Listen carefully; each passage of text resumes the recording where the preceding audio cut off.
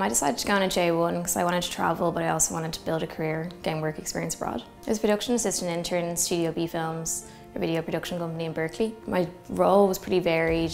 I studied multimedia, so I had kind of mixed skills. I loved working there. The people I worked with were amazing, which really helped the experience. The job was really fun and creative.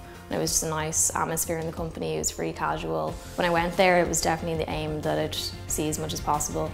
I was in Yosemite. We did a road trip from Seattle down to San Francisco. I was in Disneyland for a day because the girl I worked with gave me tickets, which was great. I went to New York for a few weeks to visit friends and family at the end. When my sister came, we went to Vegas. My parents came, we did a road trip down south. So I definitely got to see a lot of California. Everyone I worked with was always amazed with the amount of places I've managed to see in the year. And I definitely advise anyone to do it. You'll gain life experiences, great work experience.